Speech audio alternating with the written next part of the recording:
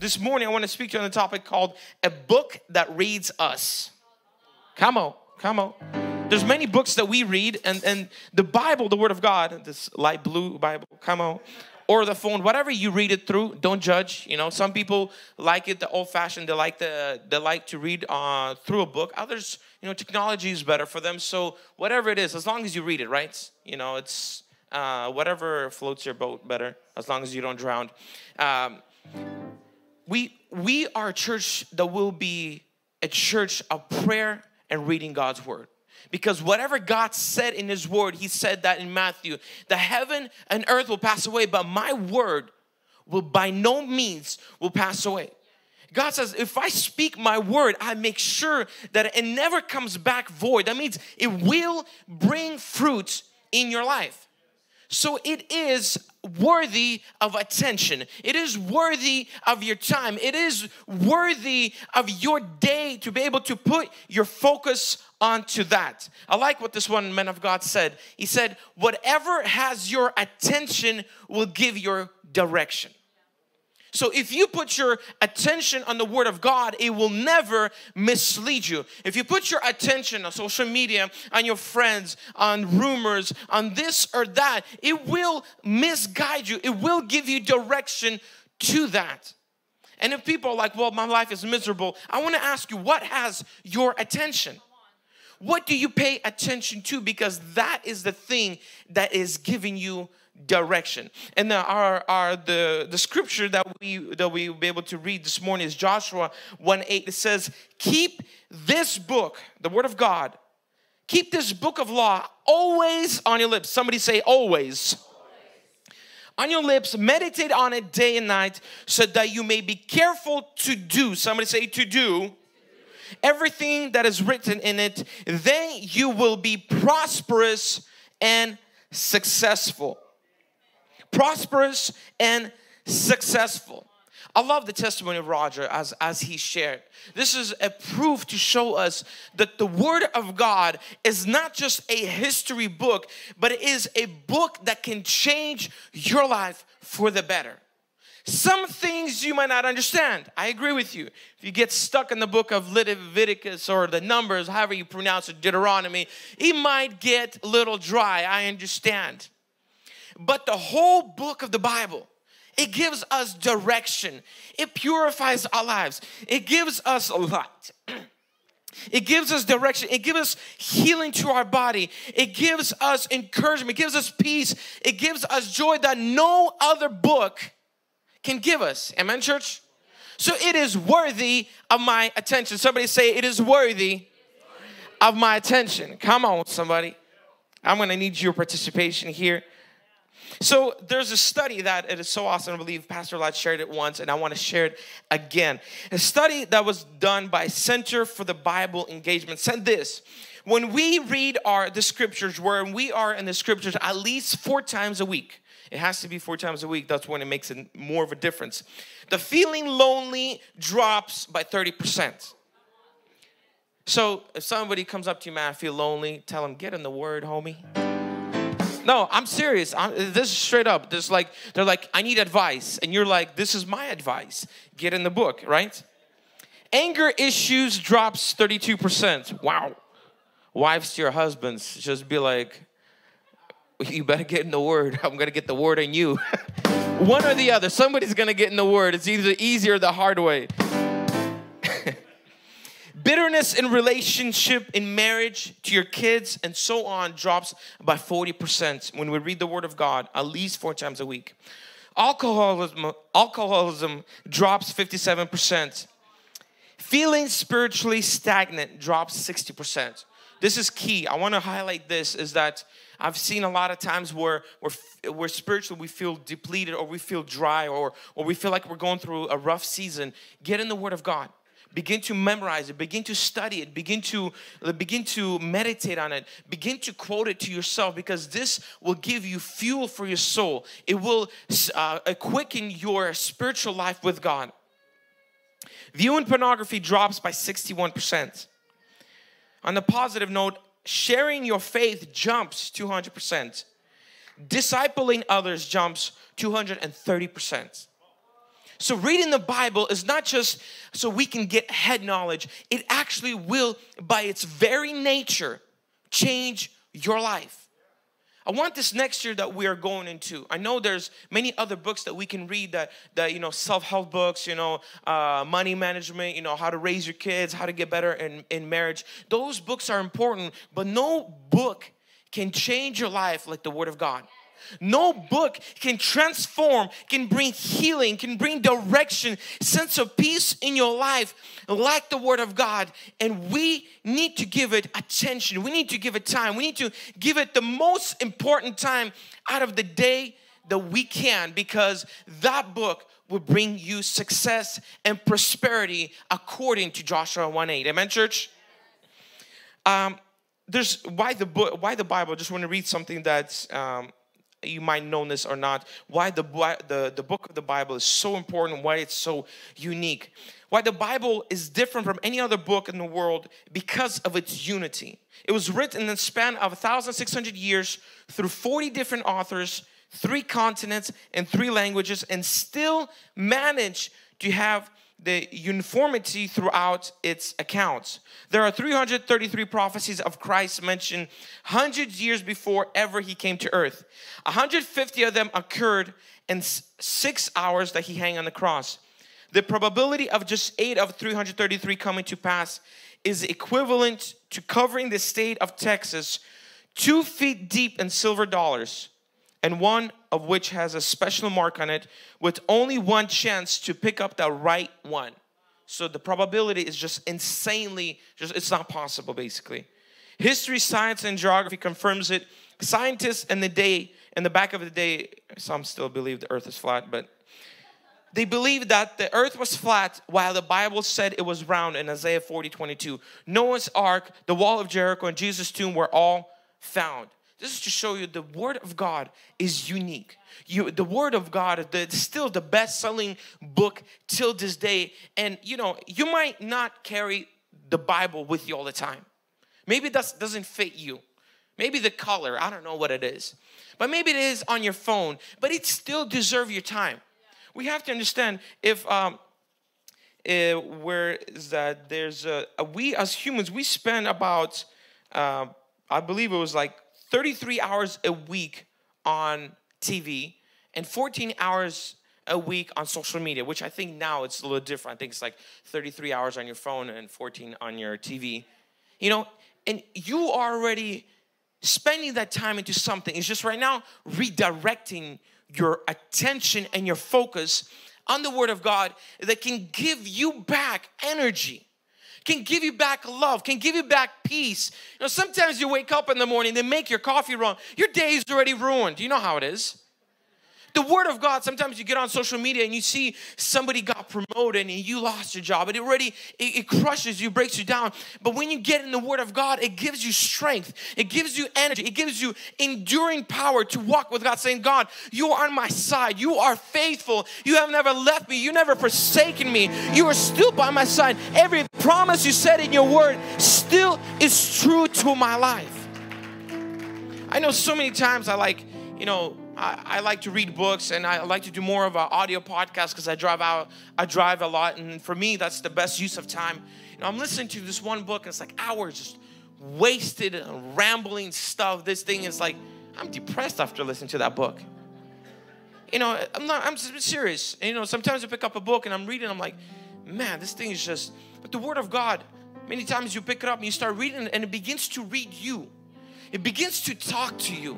It begins to give you hope. Like in the darkest situation, you are able to have peace. And people are like, how do you do it? It's because the Word of God has given me life. The Word of God has given me direction. It's given me hope not to give up on my marriage, not to give up on my kids. Continue to pray, to stand and believe. It gives you power that no other book can do. It is worthy of your and my attention. Whatever has your attention will give you direction for your life. And like Roger said, he said, like, look, I'm not worthy. I don't deserve to have what I have. But when he took the Word of God and made made it a part of himself, made it a part of his life. It is by its very nature begin to change his marriage, begin to change his business, begin to change things around him that he had no control over. But the Word of God gave power. It begins to change things. You're like, wow, I'm different. People around you look at you and say, you acting different, you talk different. Why? It's because the Word of God changes our lives. Amen, church? If you want to be taking notes, just going to go through a few things, and we're also going to go through a few practical things that the Word of God, that we can make it part of our lives. You know, this is not just like I'm going to run to just to do a check mark. It has to become part of your life. Just like, you know, for some of us, it's part of our life to drink coffee. You know, it's like without coffee, our life is not complete. That's how the Word of God has to be. That if you don't read the Word of God that day, you're different. You know, your wife is like, you're angry. Says, I didn't read the Word of God, you know. I use that with my wife sometimes. She's like, get in the Word, bro. So we have to be that if it's not part of your life, people see it's different. People notice that, you know, you need to get yourself in the Word of God. Amen. So we have to understand that Jesus Christ and the Word, they are one. The Word of God takes the place of unseen Christ. When we read the Word of God, it is Jesus Christ, Jesus speaking to us. Jesus Christ was speaking through us and to us. Amen, church? So the first point is, whatever dominates your mind will dominate your life. Whatever dominates your mind will begin to dominate your life. Will give you direction. Will make you talk in a certain way. Will make you walk in a certain way. It makes you do certain things in your life. So we have to understand, if we fill our mind with the Word of God, it will, like it says in Joshua, give you success and prosperity. It is simply what you filled your mind with, and sooner or later it will begin to come out of your mouth. It will begin to dominate your thoughts. Whenever failure will come, you're in your mind, you right away say, whatever my hand touches will be blessed. I'll walk in, I'll be blessed, and I will walk out, I will be blessed. My business will be blessed. My family will be blessed. My marriage will be blessed. So there is no room in your mind for failure. Why? Because the Word of God is dominating your mind. But if failure is dominating your mind, failure already gave you direction. Some people are like, well, what we think, that's what we're going to do. So if failure, you know, you got a flat tire, then you got a speeding ticket. Maybe your tabs are expired, you got a ticket for that. You know, you went to your job and you're late, and boss gave you, you know, said one more time happens, you're fired. All these things are piling up and your mind is already filled with failure. Guess what? Failure will follow. You know, it's just that's how it happens. But if, you know, if the Word of God is dominating your mind, sooner or later the success and prosperity will begin to flow with you, and anything that you touch will begin to prosper, and people will see you like they saw Joseph and said that God is with him. Yes, he was a slave. Yes, he was betrayed. Yes, this happened to him, but I don't know what happened, but he's successful. Why? Because God is with him. Jesus and the Word are one. And if the Word is in you, Christ is in you. Amen, church? So I challenge you. Let the Word of God begin to dominate your mind. It's not that you have to be like, oh, the scripture's here. No, it's you take one. How I do it practically for myself is I take one scripture a day and I try to quote it to myself, sometimes up to 100 times. I remember one time that I came to morning prayer, just a lot of things were not adding up, you know, failure here, failure there. And I took the scripture that whatever your hand touches will be blessed. And I was walking for like an hour and I was saying it to myself so much until everything that afterwards came into me right away. I said, it's going to be blessed. It's going to be blessed. It's going to be blessed. Like, you couldn't tell me it's going to fail. Why? Because logically, I'm like, it's going to work. Why? Because God said that whatever my hand touches will be blessed. And, you know, I'm not the smartest cook in the jar, you know, all these things. Barely did this, graduated there, you know, whatever, struggle's real. You know what I'm saying? But certain things begin to follow me that I look back and some people are like, oh, you guys accomplished these things that people take 4 years to do. You guys just did it in 3 months. How come? Well, I don't know. Maybe whatever your hand touches will be blessed. Could that be a reason why? Could that be a reason why my family is strong today? Because, you know, you took the scripture that me and my house will serve the Lord. Could that be a reason? Could that be a reason why you have health in your body? By His stripes you are healed. Doctor said you were supposed to die, but you're still living. Could that be a reason why? Because God's word gives us power to do what we were called to do. Amen, church? Jesus, at the weakest point of His life, referred back to scripture, not to logic. When he was at the weakest point, you know, being tempted in the wilderness, He always said it was written. It was written. Many times when our failures happen, we go to logic. We go to reasoning. We go to statistics. We go to, oh, I deserve it. Why? Because I messed up there. Oh, you know, because of my family, this is why. We try to reason for God. We start to say, God is doing it because of this. No, God wants you to go back to scripture at your weakest point of your life. Why? Because that scripture will give you power at your weakest point of your life. When we make God's word the standard for your life, you'll be able to see a life that is successful. Certain things might not seem a success, but like I said, with God, certain times He takes you a step back so He can take you 10 steps forward. He prepares us for the destiny that we have ahead of our lives. Even yesterday I was walking around, this quote came to me, is that, you know, only a fool compares his or somebody else's failure or success, because he fails to understand the destiny that lies behind those failures or mistakes. You know, it would be very fool to compare your life to Joseph when he was in the dry pit. It would be very foolish of you to be like, oh, my life is good. At least it's not like Joseph. He's in dry pit. He just got betrayed. But then Joseph got to the throne. You're still your normal you. You know? God many times take you through a place where it feels like He has left you. But God's like, the destiny that lies ahead of you, you do not even imagine.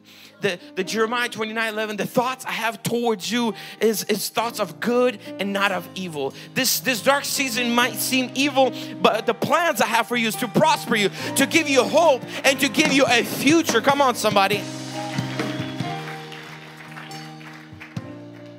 To the extent to which we think the thoughts of God, the Word of God, is to the same extent we will have the power of God in your life.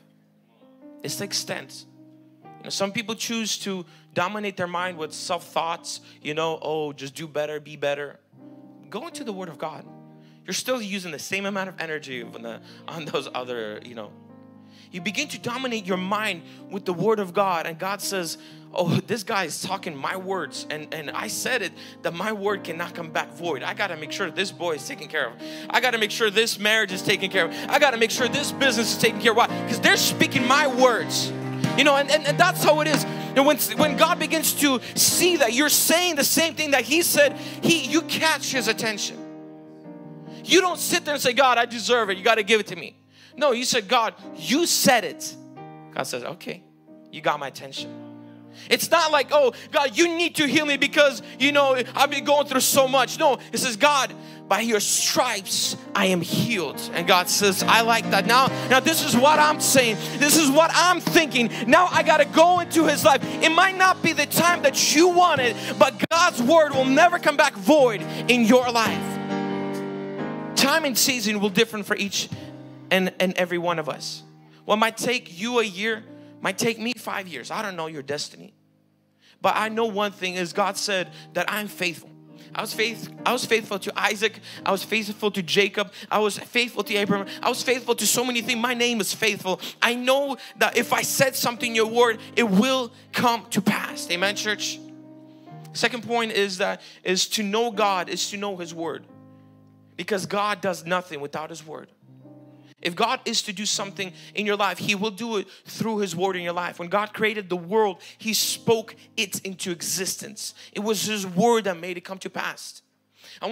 This morning, I want to strike a hunger for you for God's word. I'm not saying that you have to, you know, have the word of God in front of your face the whole time and walk around. No, I'm taking is you take practically a scripture too, and you begin to make it a part of your life. You begin to quote it for yourself. You begin to memorize it. You know, for me, like when I come to prayer, I just concentrate on that one. You know, it's not for me like, oh, read 10 chapters and that's it. For me is I read until something speaks out to me and then I stop. And I say, God, help this scripture read me. And then I quote that scripture. I say it more and more and more. And then it begins to talk to me throughout my day. God begins to reveal himself through his word. God will speak and do things in your life through his word. Amen, church?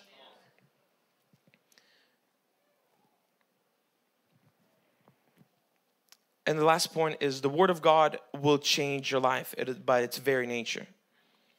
In Joshua 1:8, it says, do according to what is written in it, and then you shall have prosperity and success in your life. Many times we think about the word of God, but the doing is like the final part of it.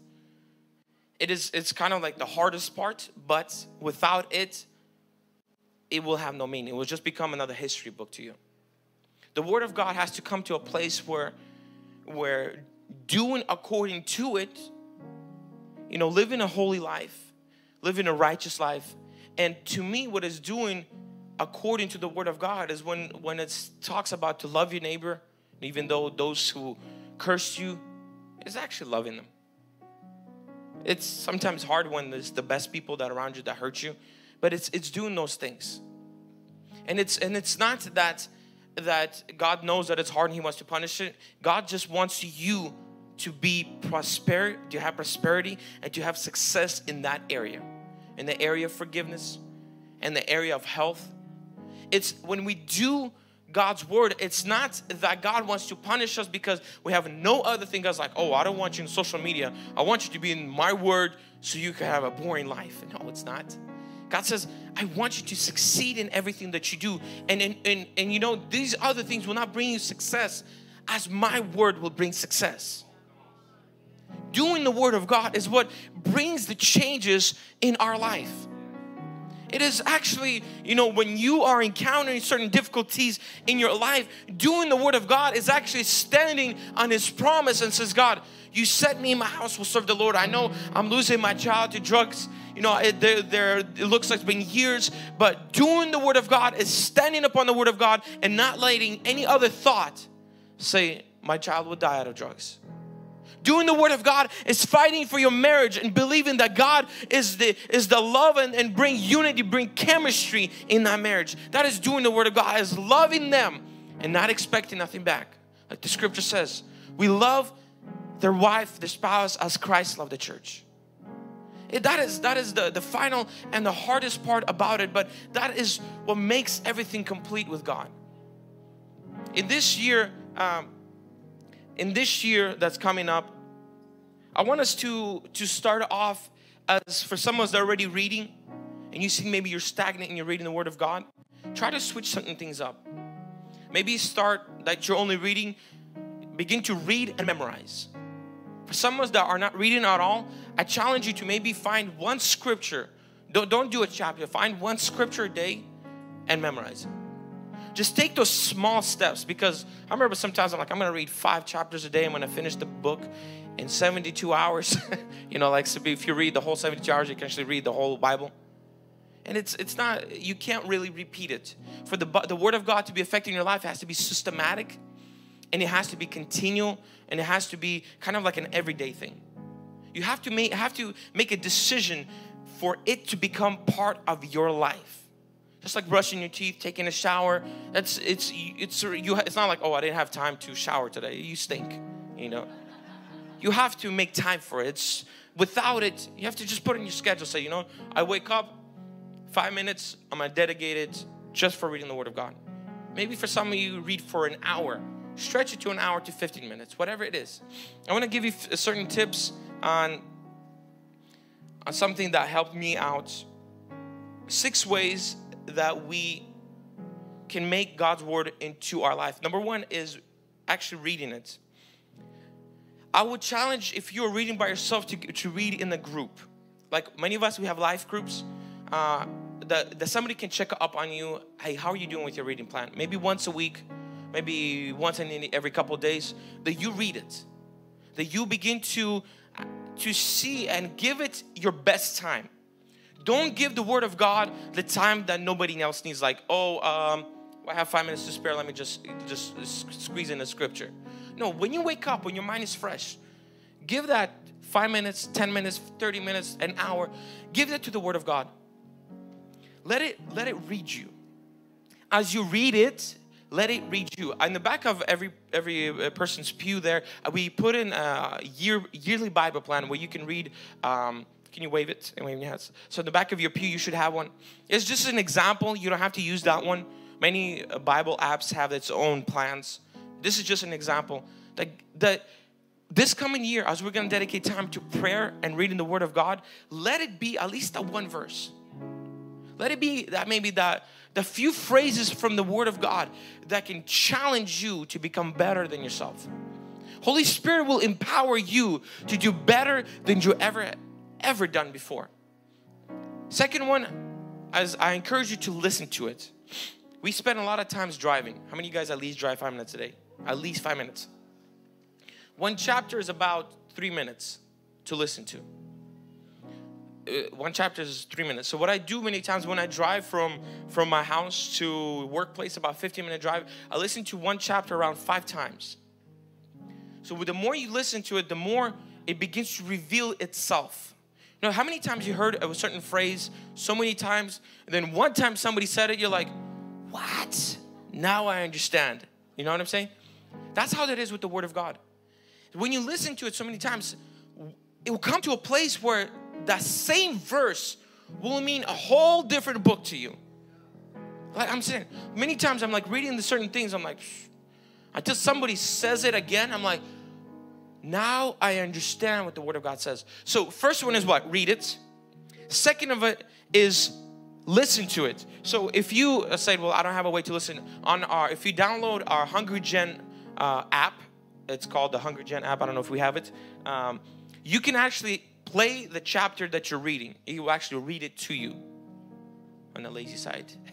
But it actually can read it to you. You can read it and it can actually read it to you. So I challenge you. The first one is actually reading it yourself.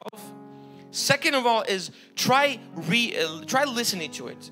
Let it read you. Third one is memorize it. Memorize it. Oh man, we know lyrics from songs that nobody needs to hear, right? Sometimes an accident during prayer comes out, right? So what I do many times when I read during the morning and one chapter, I see a scripture, or maybe I don't find it. So maybe I don't have any scripture from that. I try to find a scripture that I can memorize. It helps you to replace that fear, that junk, the worry, the anxiety out of your life. Sometimes people come in and says, oh, I have so much worry in my mind. Replace it. Remember, you can never delete something. You can only replace in your mind. You can only replace it. And sometimes you're worried about certain things and so much in your mind. Begin to shove that scripture in there until that worry leaves. That's how it was for me. The one time I literally spent 1 hour walking back and forth saying the same thing. Everything my hand touches will be blessed. I was walking back and forth and said, God, make it a part of me, because right now what's part of me is failure. And literally took an hour to get it out of my mind. But now if you ask me, some people are like, why are you so positive? Well, I don't know. God's word is stuck in there really well. So it's because you made it so much part of you that you're not allowing failure to have part in your mind. The more it sits in your mind, the more power it has over your life. So the more you let the Word of God sit in your mind, the more it will give you power over that same situation that crushed somebody. For you, it just excelled you to go faster. So begin to memorize it. Fourth one is meditate on it. As you're gonna memorize it, it will be replaying in your mind. It will begin to replay in your mind. It will begin to be like that. And then you'll see that the more you think about it, the more it becomes part of you, the more it becomes part of your habits, then it gets into your actions, and sooner or later you begin to act like a righteous man. It's like, I don't know how this is happening. Why? Because it's part of your meditation. I love what T.B. Joshua said, is meditation in the Word of God is a visit to Him. The Word becomes a part of us by meditation. The Word of God becomes part of you when you begin to meditate on it. Fifth one is speak the Word. Speak in that situation. When the moment somebody tells you certain things, or the moment you do something and then it didn't work, or it failed, or this, and those thoughts right away come into your mind. That's the time where you memorized. That's the time to speak it. And that's the hardest time to do it. When you have that, I have a Chase app, and there's this one red button appears in the Chase app. I'm like, devil, you're a liar. Nothing has bounced today. You know, whenever you see your bank account and it's negative, begin to speak the Word of God. The moment your child begins to be sick, begin to speak the Word of God. The moment you have tension in your marriage, this is where you speak the Word of God. The moment somebody hurts you, that's where you speak the Word of God. You don't speak the word of the situation. You don't speak the word that's, a failure, all these things. This is the time to speak the Word of God. It says the Word of God that our tongue has power of life and death. The Word of God is power. The Word of God is life in itself. So when you begin to speak, you begin to reverse the situation the devil has created. And some people are like, well, I spoke it, for a day, it didn't go away. Some of us have been speaking it for 5 years. We're still waiting. And what you have today in this church, as this church right now, the hungrygen, thousands local members globally, all these things that God has done, we've been speaking it so many times. I mean, even when we had one pew, just one pew full of people, we were saying we're going to have thousands locally. We're going to have people that are going to be saved every service. And it was creating life. It was creating life. It was creating life. It was speaking the dry bones. And sooner or later, those bones came to life. And God was faithful for His promises. Amen, church? And the last but not least is obey it. Obey it. Somebody say, obey it. I want you to, when you read the Word of God, ask the Holy Spirit to make the scriptures real to you. For me, before I read the Bible, I actually pray and I ask God, help me to understand what I'm reading. Help me to apply it in my life. Because for me, I'm telling you, it's not easy. Sometimes you're like, man, I read the scripture so many times, it's boring. But if you ask Holy Spirit, give me a fresh love for the Word of God, God will begin to quicken that fresh love. God will give you that desire to wake up in the morning and to spend time with Him. God will give, because it will by its very nature change your life. Because we as human beings, we repeat the things that bring us reward, right?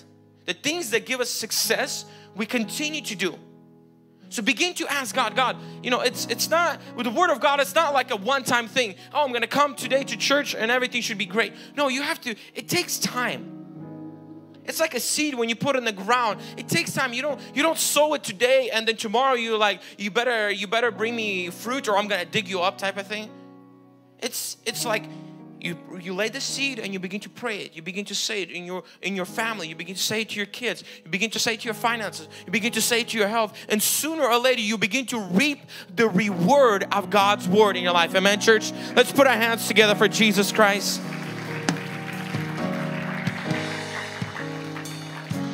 Charles Spurgeon said this, visit many books, but live in the Bible. Visit many books. It's all right to read other books, but live in the Bible. Yeah, I'm telling you, for me, for my life, the Word of God has been the biggest support, the biggest push through. And when things seemed impossible, in the back of my mind, all the scripture was ringing. You'll be blessed as you walk in. You'll be blessed as you walk out. You'll be blessed in the fields. You'll be blessed in your house. You'll be blessed. Just everything that you do will be blessed, because God's like, you think your thoughts towards you are good? He said, my thoughts for you are like sand. You can't even count the thoughts I have towards you. It doesn't compare to any self book, any this or that book, which they are important. They do help us. But the Word of God gives you power. It gives you life. And with the reward of that, it gives you success and it gives you prosperity. I want us to rise up on our feet. And right now, we're going to spend just a little bit of time in worshiping God. And also, we're going to pray that God's going to give us grace to make the Word of God a standard for our life. Amen, church? I want you to raise your hand. I want you to begin to say, Father, I thank you for the Word of God. Father, I thank you that you sent your Word, and every promise that you spoke into my life is for me. It's every word, Father, that is written was paid through the blood of Jesus Christ is for my life, for me to have a good life, to me to have a prosperous life, for me to have a healthy life, for me to have a good marriage, for me to have a good ministry, that I'll be used by you, Father. We thank you and we give you grace. Hey, this is Pastor Vlad, and thank you for watching this sermon. Please click on the subscribe so that you can be a part of our Hungry Generation YouTube community. And click on the bell as well so that you can be notified when we upload the new sermon. Thank you for watching, and God bless you.